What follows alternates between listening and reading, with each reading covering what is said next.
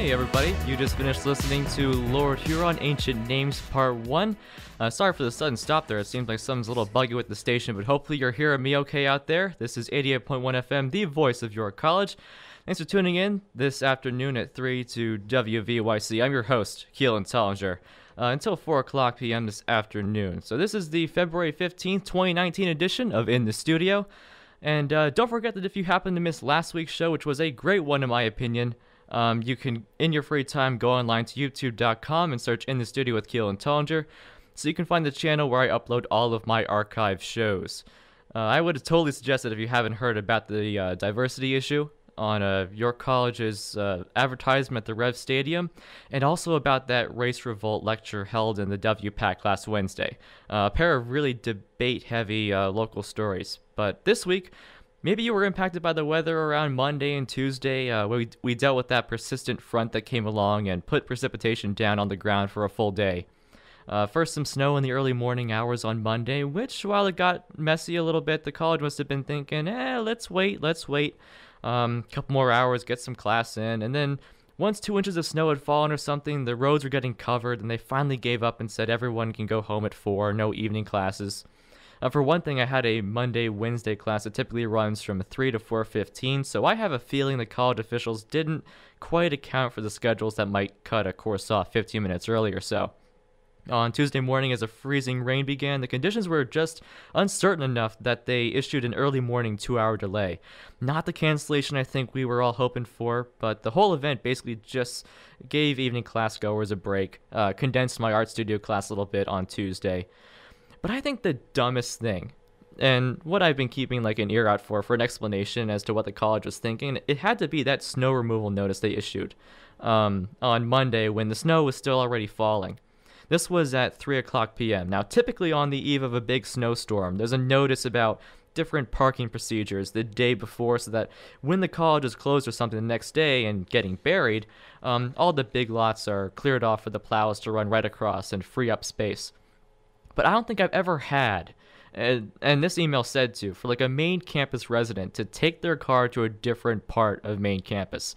What I had done since I'm a Tyler Run resident was move my car underneath the big parking garage on Sunday night. The first flakes were already coming down. I didn't want to have it covered just in case. So plenty of other residents do that too. The email said that no cars were permitted, basically in the garage or on top of it. I just needed to move mine to the softball field over by the freshman dorms. Well, doing that on a Monday evening, preparing for my car to be encased in ice throughout Tuesday was sort of my slight worry. But yeah, I've got a roommate who needed to go to his class, well, from his class that day to his car, and then to his workplace 20 minutes away. And if he still had to be digging out his car in the span of an hour, I mean, let's just say that Dr. GS, probably would have had a call from him and several other students. That it was kind of a chaotic scene. But once we left our cars there overnight into Tuesday, then they had to be back in their regular spots by Wednesday morning at 7. And this is completely complicated, but I mean, basically I left my car across the creek so it could be covered another inch or two of snow and freezing rain. But instead, we didn't even get a cancellation for this apparent snow emergency. Now, the one positive that I could take away was that the rain got warm enough to melt plenty of the snow and ice on the roads and on my vehicle, but to not be able to wait things out under the garage where, like, they don't have to plow anyway, I don't understand it. I think West Campus students complain that there's no place for them to hide, and now this is the new procedure, perhaps. But this is the one drawback, I guess, from being in the modern day. Like, if this were the 1990s or something, I mean, the college wouldn't have the power to, like, conduct traffic with the push of an email alert. It's just that these were the most, like, specific circumstances I think I've ever faced as a York College student. And I think it just has to do with how the storm was just inconvenient enough to warrant a late school closing, a campus snow emergency parking alert, and a delay. No, that's just the biggest issue with York College for this week. Either way, we have a much more interesting things to talk about today, starting with the inception of a new major league sport. I'll tell you what the AAF stands for and what it might mean for one of America's most popular games. I previewed this next thing last week. This is the Facebook Research app, revealed in a recent report, which asked the question if you would give up your privacy on your mobile device for $20 a month. I'll also talk the death of a Mars rover and a unique program to train astronauts for a potential mission to the Red Planet someday, and check up with President Trump, the state of the second government shutdown that was pending, and something that's been missing from the White House, oddly enough, all this time. And then Valentine's Day was yesterday, and something really important was missing from that holiday, too. But we will get into that, the first round of news, after the first song for this hour. So I kind of wish we were back in the 1990s. So oddly enough, that's where we're going for this whole edition. I've got a list of tracks that don't go past the year 2000. So this is going to be kind of an odd show in that respect. But starting off, I think I encountered this first song way back when I was a kid and MTV once played music videos. I mean, funny how that works out, but it's pretty much the equivalent of a one-hit wonder for this one pair. From October of 2000, this is by Evan and Jaron with a track titled Crazy for This Girl. I'll be back in 3 minutes to get the topic started here on WVYC. Welcome back to 88.1 FM WVYC, the voice of your college. That was Evan and Jaron with Crazy for This Girl. So I know that the Super Bowl finished up 2 weekends ago, and it seems like the national football conversation is about over, but it really isn't. It doesn't have to be. Because now there is an alternative for the next few months available if you just can't live without football. That's the hole that the Alliance of American Football is trying to fill. It shows up in shorthand as the AAF, or it's being commonly called the Alliance as well.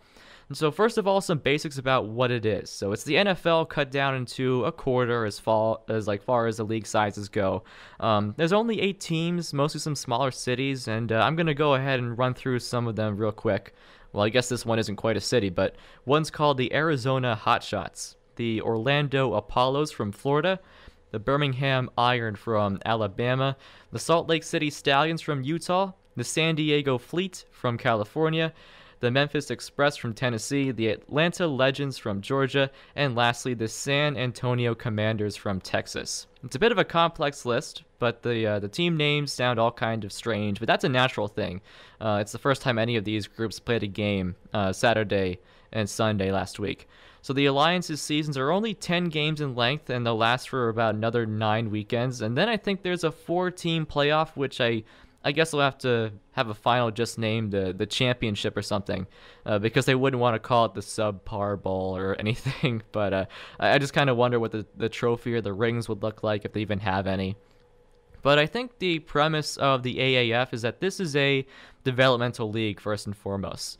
So they take for starters recent young athletes who have played through college, maybe have been drafted by one of the 32 NFL teams, but were considered just not good enough to be a permanent addition to the roster. Some players come out from college without a team to join at all and would like to be of that professional caliber someday. And lastly, there's a small portion who have maybe outgrown the NFL, getting a bit too old, but still with the drive to play, but maybe not the same level. They can land a spot in the AAF as well. Essentially, it's a minor league NFL, like the York Revolution is to the Phillies or the Hershey Bears to the Philadelphia Flyers. Now, I think the executives of the AAF, whoever they are, I really have no idea who got this league together and funded it. They might be offended if they heard it called a minor counterpart to the NFL, but because I bet they really believe that if they can get a foothold in national television, their league can serve as a training ground that players would want to go to first and not see it as some sort of fallback or second chance of redemption. The most interesting thing about this league is the list of changes that they made to the NFL rulebook. Well, first of all, the salary of every player is the same, so no majority goes to the quarterback like usual. Every player can receive a $250,000 salary, a 3-year deal to play in the league. The plays are supposed to come faster, so there's less time for people to stand around doing nothing. I think it's only like a 10 or 15 second difference that the ball has to be snapped and in motion. And the way they're able to accomplish going faster is because of the head coach's headset is wired to the quarterback's helmet for each play design, so they send it through a microphone. But outside of that, there are no short field goal kicks after every 6-point touchdown, no extra points. Every team has to go for 2 points with a small pass or run play. If it fails, they stay with the 6 points, but if they succeed, they get 8 in total. Field goals from a longer distance still earn 3 points on the scoreboard. Let's see. The biggest thing is that there aren't any kickoffs to start the game or every possession after the ball changes hands. So like the ceremonial first pitch in baseball, they have the ceremonial ball placement, which is kind of dumb. The guy just walks out and places it on the 25-yard line. So that's where everybody on offense starts, and they have to go at least 75 yards to score. So that's a rule change to keep players safe from running into each other as they fly down the field. And then there's another rule, which I don't entirely get, that says only 5 defenders are allowed to try tackling the quarterback for a loss at any given time. Coaches can't call a traditional blitz where 7 or 8 guys are trying to run past the big 5 linemen in front for a sack. The sacks still happen, though, sometimes, because you have to remember, like, not every player is that professional, especially from what it seems to be the lineman standpoint. And I'll get back to that level of skill in a second, but lastly, the commercials are quicker, only 30 seconds on average. So most times they just run the ad off to the side of the screen, but keep a camera running on like the left side to show the benches in the field. And I think the change of pace helps a lot because we know how slow and plagued an NFL game can get with commercials. But yeah, the AAF seems promising enough that CBS aired the inaugural games for the Saturday opening night, and the estimates were about 2.1 million tuned in to see it. It was more than a primetime NBA game, for one thing, and the viewer count might not last, considering the excitement's probably going to die down after a while, and really, from what I saw, there isn't a lot of show-stopping talent out there on display to catch. And I saw what were the 2 lowest scoring games last weekend. It was kind of clumsy college football, where the quarterbacks aren't the most accurate. But at least the defense works hard, and they seem to have the most fun. I'm going to keep talking about the AAF in just a little bit, but we have a weather check to conduct, because it's about quarter past the hour. So back to the Alliance of American Football. By far, the biggest thing, the biggest story is like the amount of technology in place to give the viewer access to everything. So on the broadcast, you can hear the coach talking to the quarterback talking to his teammates, the breath from the quarterback as he looks like left to right to figure out where to throw it. And there's apparently computer chips in every player's shoulder pads, and how they stay in one piece when guys are colliding with each other, I'll never know. But they track the motion of everybody during a play. And they even have an official smartphone app where you can watch from a vantage point, up high, all these player numbers sliding around. And you can sort of like predict the next play, if it will be like a pass or a run. And so there's a game inside the game about being the best guesser. Apparently, it happens so fast and reliably that the play on the smartphone sometimes happens before it takes place on the TV screen.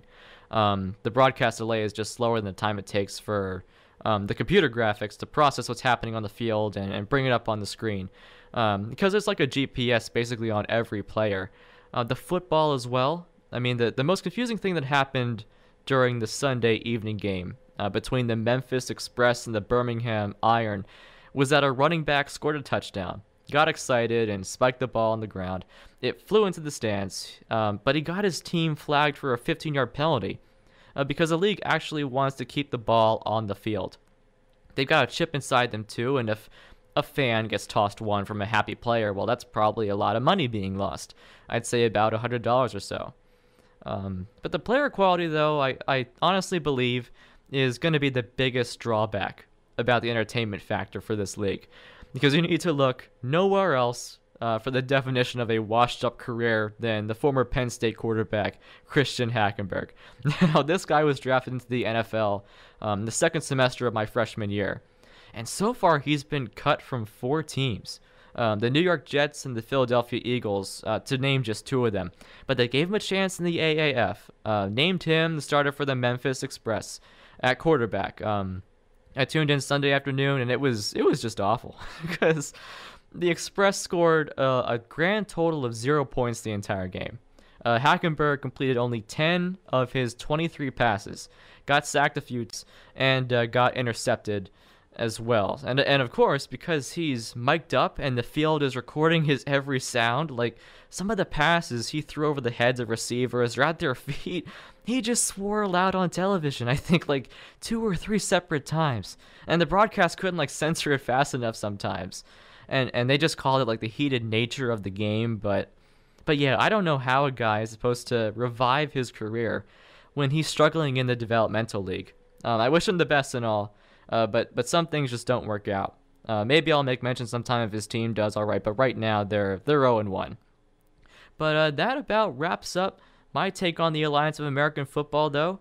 And it's time to get back to the music. So how about some American football? That's the name of the band that's coming up, actually. The group's first album was titled American Football as well, and came out in September 1999. Here is the opener from that CD called Never Meant. I'll be back in about 4 minutes here on WVYC. Stay tuned.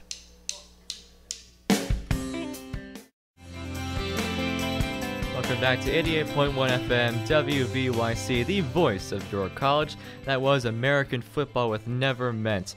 And but going into it, I almost said it would be 10 minutes long, which would be kind of crazy because it's kind of repetitive. But that's sort of the genre of what math rock is, I guess. It's a form of like progressive music.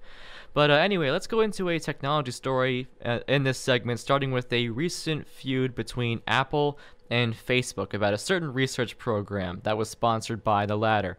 Now, Facebook's been in trouble with just about everybody regarding the Cambridge Analytica scandal, which basically came down to them being aware that a data company was reaching out to a small sum of Facebook users. And upon being given the okay by these individuals, the algorithms of this company proceeded to like scan through all the online activity of each volunteer, going through the social media feeds, stuff like that. I mean, and every friend of those participants as well. So like essentially creating this network of details that Cambridge Analytica could use to lump people into certain groups based upon what they say and look at. Pretty much the political undertones of having a person's activity boiled down to our data thinks you're this party, and then perhaps being fed information, advertisements to either confirm or lead them astray as far as like reading news goes. But it was pretty powerful manipulation, but it wasn't exactly Facebook's fault. It was more like their obliviousness, I think. But this recent thing about Facebook research is a whole different story about the lengths that this company is going to find out what its users are doing in their daily lives. So the website TechCrunch broke this story down like this. Facebook bought this data company called Onovo in 2014 for $120 million. Onovo is what's called a VPN that someone can install on their smartphone as an app. And I think it was basically just supposed to help people monitor their data as it was being sent and received on their mobile phone. So like the number of bytes of information and what other apps were using what. It helps if you're like buying a data plan for your phone. When Facebook acquired Onovo, they could basically control this app and open it up and see, ooh, this person is using the Weather Channel and their local newspapers app and so on. But in June 2018, Apple rewrote some of the guidelines for apps that can appear on iPhones. That basically, something like Onovo wasn't allowed to monitor the data that other apps were using anymore. So by August, basically the word Onovo had to disappear from Facebook's vocabulary, at least if it wanted to stick around like Apple's products. But then we get into Project Atlas, which is basically a fancier name for this Facebook research thing that they wanted to promote to continue analyzing users. Facebook paired up with these 3 other groups.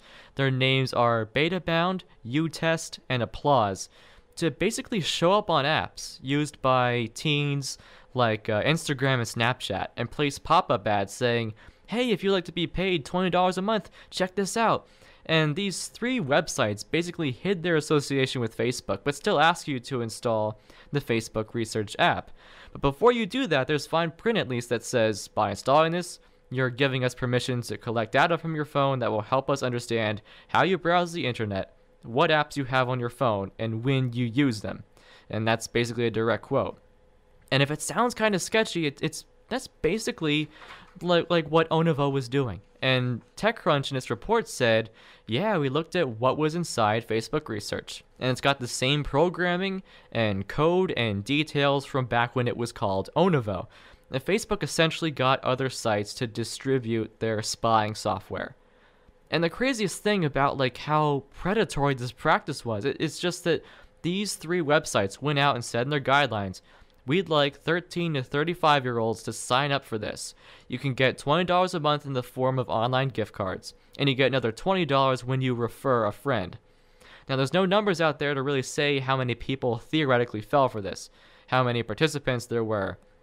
But there had to be some folks that just read past the fine print and thought the money sounds nice. And it's silly because the fine print specifically said, we're going to be tracking your every move, including how much data you're sending on our rival apps.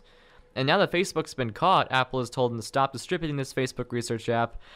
In their defense, Facebook said that this study was completely optional, and people could stop it at any time, and a spokesperson actually claims that 5% of the people who chose to participate in this program were teenagers, and all of them had signed parental consent forms. So yes, I mean, in the end, it makes me uncomfortable with the fact that Facebook still has the ambition to know every aspect of how we use our smartphones. But I feel some of the blame should fall on the participants themselves.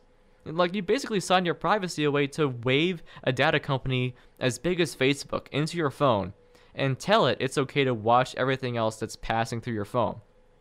Because honestly, they could see every bit of data coming in and out. Like, they could know when you sent a text, when you sent a photo, like, check the weather, read the news. I mean, they could find out every source. And maybe it's not as worse as Cambridge Analytica, like looking at the words of someone's Facebook posts and going, this person sounds like a Republican or like a Democrat. This whole recent thing isn't trying to actively profile people, but I've got to wonder what exactly Facebook needs it all for. But since the fine print doesn't say the reasons need to be shared publicly, it's basically theirs to keep. The funny thing is, the Facebook Research app is still, I think, being distributed on Android phones because they're completely different than iPhones, different app store. But in the coming days, we might hear that side of the equation changes. But right now, like how Mark Zuckerberg testified earlier in the past before the government, just last week, a trio of senators sent emails to the CEO curious about what was going on with Facebook Research. I just wonder if, like, social media could start to have regulations stuck onto it, like every major company or industry, for the safety of Americans. And it would make sense if you, like, consider the fact that there's some people out there that the social media sites know more about than the government themselves. Just kind of crazy to think about. But that's all the material I've got regarding this recent predicament for Facebook. It's about 3:31 here at York College of Pennsylvania, so I think now is a good time to announce the station's PSA for the hour. We'll move on and get back to the music now. This next one's all the way back from 1989 with some of the greats from jazz and rhythm and blues. I think this one's entirely performed by human voices. It's pretty impressive when I first heard it like so many years ago. Quincy Jones from the album Back on the Block. This is We Be Doing It. Take a listen, and I'll be right back on WVYC. Welcome back to 88.1 FM, WVYC, the voice of your college. That was Quincy Jones with We Be Doing It. And next is a pair of quick stories to continue our afternoon here on In the Studio. So NASA has said goodbye and closed the doors on one of their most incredible projects to date, I think, the Mars rover named Opportunity. So National Geographic magazine wrote this article about this spacecraft that landed on the planet January 25th, 2004, over 14 years ago. And finally, the agency announced its mission was complete. It broke, basically. They think they lost the rover.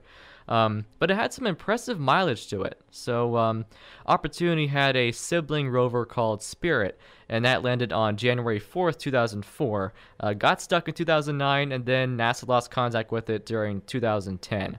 So Opportunity arrived around the same time, but it was driving slowly all the way up until June 2018, when the scientists back on Earth realized they couldn't really make contact with it anymore. But Opportunity went 28 miles in distance when they only designed it to go less than 1 mile. It survived 50 times longer than it was supposed to, only about 90 Martian days back then.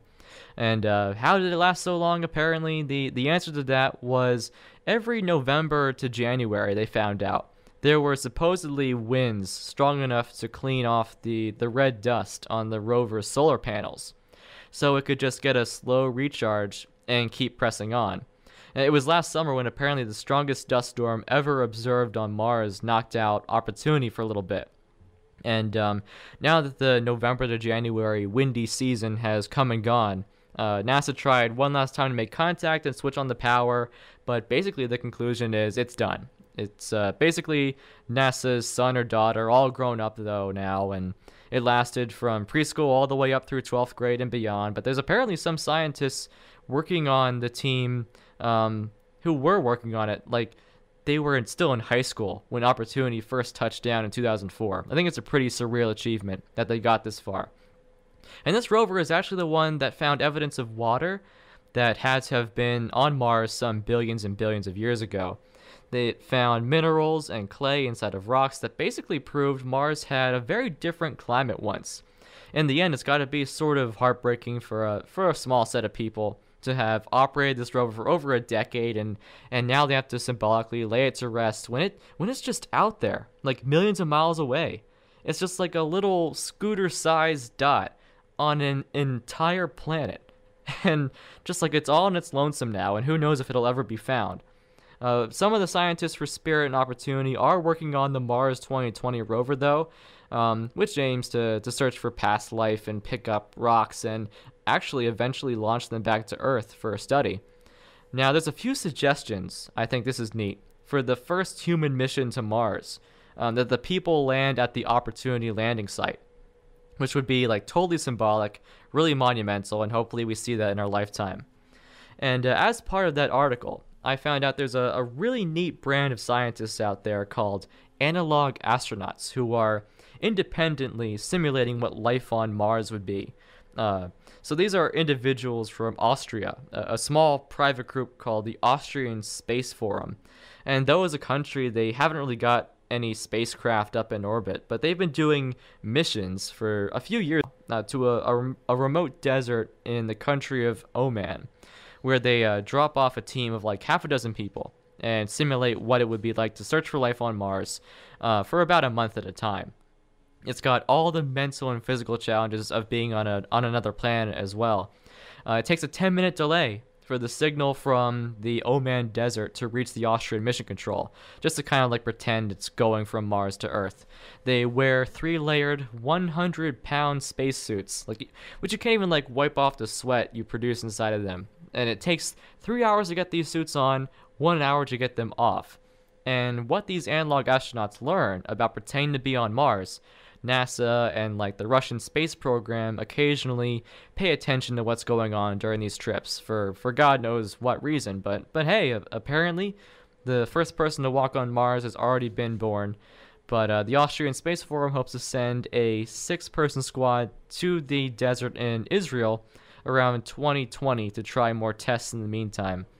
I just think it's a really interesting endeavor, finding out like what life outside of Earth is and what it could be like while still on Earth. Anyway, it's about 3:40 here at York College of Pennsylvania. Time now for another music break. Vertical Horizon released this next track in November of 1999, topped the Billboard charts in 2000. This one's called Everything You Want. You're listening to 88.1 FM WVYC, and I'll be back in a few minutes to continue the hour. Stay tuned. Welcome back to 88.1 FM WVYC, the voice of your college. That was Vertical Horizon with Everything You Want. Now, before I discuss some more news, let's get our second weather check of the hour done now that we're approaching the final 15 minutes of the show. Last up on the list of major topics is a revisit to the current dilemma in American government. Is the wall going to be built? Could Congress pass a budget bill safely that would circumvent another shutdown? At this point today, the answer is yes, but with a little asterisk on it, it seems. So within the past few days, there were bipartisan negotiators cranking out this spending bill. I think it was $333 billion or so that would fund all the important agencies, but it included a compromise of $1.3 billion for the barrier, a partial section of it. Only 55 miles of it or so. That is really, really expensive. Like, apparently there's terms in there that, for instance, say that these portions can only be built on only the most necessary locations. The protected sanctuaries and the historical sites have to be preserved. So there will at least be some discussion with local officials down at the southern border before, boom, construction goes up. But, like, how do you really read an 1,100-page report about spending that quickly? Nobody in our government, like, either the people we trust or don't, actually seem to pore over it. But yeah, just a few hours ago, Trump spoke before reporters that he was going to use this little tactic he had in his back pocket and was playing around, thinking of using it to get his wall. That's declaring a national emergency. It's now his new course of action to get this project rolling, and I think it's going to be something that gets contested, though, throughout the entirety of his term now. Because what bugs me the most is that his whole strategy behind this is, well, I can't depend on a Democratic majority Congress anymore, and now it's time to use the furthest reaches of presidential power, basically. Maybe this is just geographically, like, how much, like, I'm isolated I personally am from the southern border, but I don't see this situation as some kind of crisis. I see it as a national issue that needs to be discussed for the welfare of our nation, but it's centralized somewhere else, basically. This doesn't seem to be a so-called emergency that the entirety of the country needs to be mobilized. This issue has, like, unfortunately been going on for years and years now. And I get that drug trafficking, human trafficking, gang violence are all things that should be addressed, but smarter ways of handling it other than a physical barrier? I mean, we're just going back to the old days with the Great Wall of China, essentially, if it were possible, I guess. But investment in technology that can detect when individuals enter the country illegally, like shoring up those defenses instead, would just be a part of a smart solution so nobody slips through undetained or something. I'm just still trying to see the significance of a project of this size when there's more to this issue than just, we have to just hope we can keep these people out, basically. But raising this to a national emergency level, I'm mostly concerned with, like, how loosely that can be interpreted. Like the whole going around Congress thing that, to me, sets a bad precedent for future administrations. I'd even be skeptical if, like, a Democratic president in the future came around and said, you know what we need? Roller skates for everyone or something. Like, because vehicle emissions are bad and climate change is an emergency, so we must get around another way. I mean, the future comparisons to a crisis like this just sound too vague. And it appears to me that, like, Trump just wants progress, as many victories for his base as he can in a short time. The border wall is just one of them. But you can't go around the branch of government that's basically supposed to be choosing how our agencies get funded and the allotment of resources and deciding all that. Because it goes against the wishes of the Congress that we just elected in and are supposed to be representing us. I mean, that's basically the whole ordeal here. But we'll see how this whole debate turns out, but this is only just the start of the wall dilemma, I think. But yeah, to change gears here to something else, though, really quick, isn't it kind of a shame that the White House doesn't have a dog?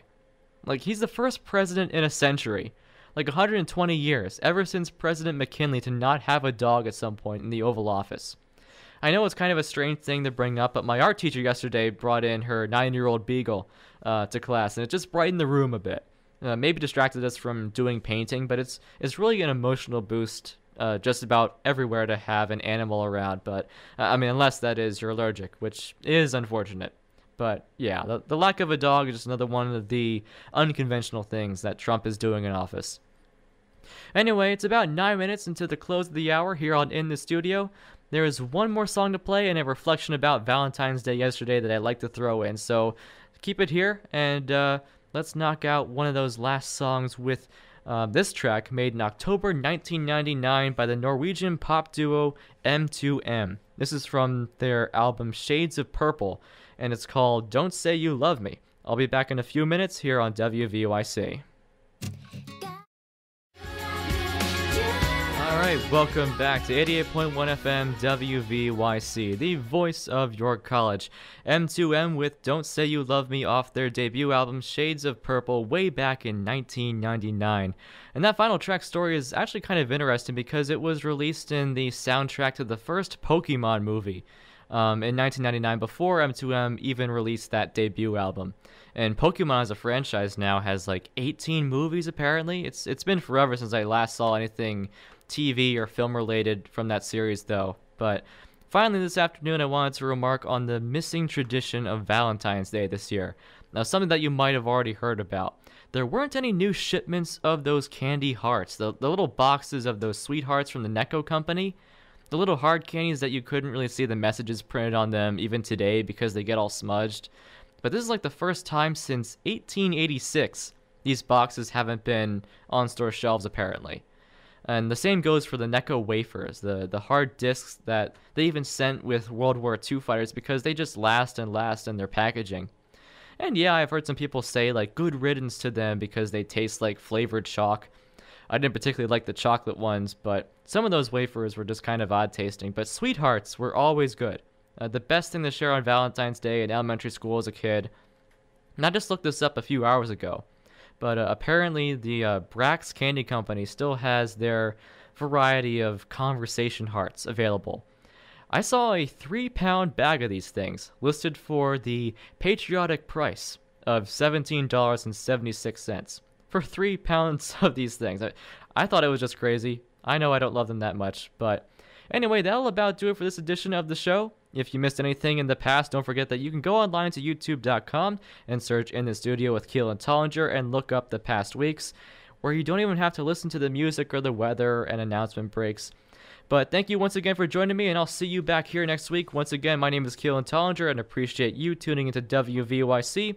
We will leave things off here with George Harrison and the song My Sweet Lord here on 88.1 FM. Take care and have a great weekend, everybody.